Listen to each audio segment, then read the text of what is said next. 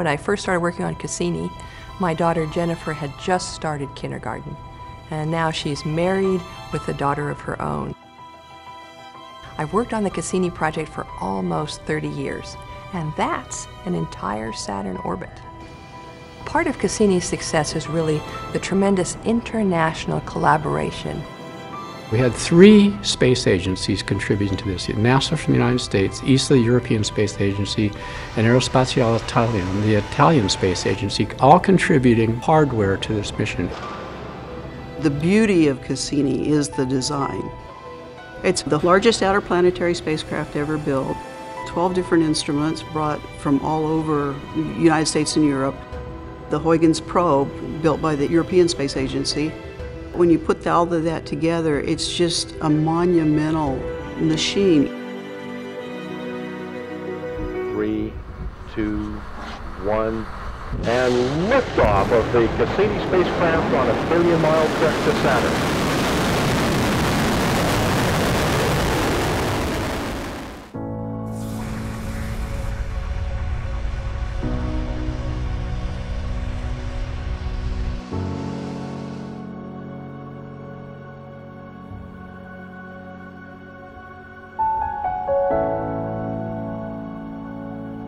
We turned the Cassini cameras down to look at the rings, revealing them in a way we had never seen them before. I remember coming back to JPL early in the morning just so I could be there and watch those pictures one by one come down. And I felt like I could almost reach out and touch the rings that were right there.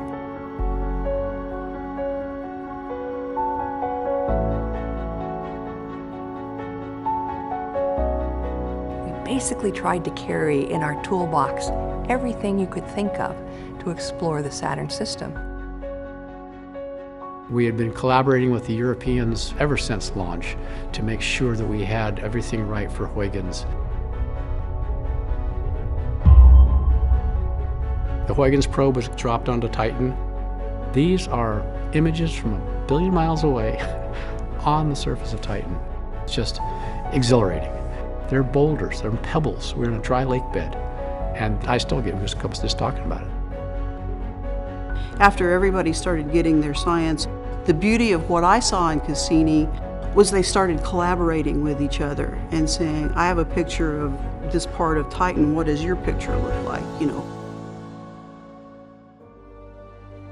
Looking back at what we were planning to do in those first 4 years, we've gone so far beyond that. We basically explored the whole solar system contained within the Saturnian system. We remapped our investigations to concentrate on the questions that Cassini raised. The fact that there is interplanetary dust raining in on Saturn, and that collection of icy satellites and moons. The fact that we found subsurface oceans on Enceladus, which surprised everyone. 2 of our instruments actually sampled the plume of Enceladus as we flew through, tasting the gas, measuring the particles in a way that we hadn't planned. Cassini has changed the paradigm of where we might look for life. That will be one of her legacies. 13 years of exploring Saturn. It really is just an awesome mission.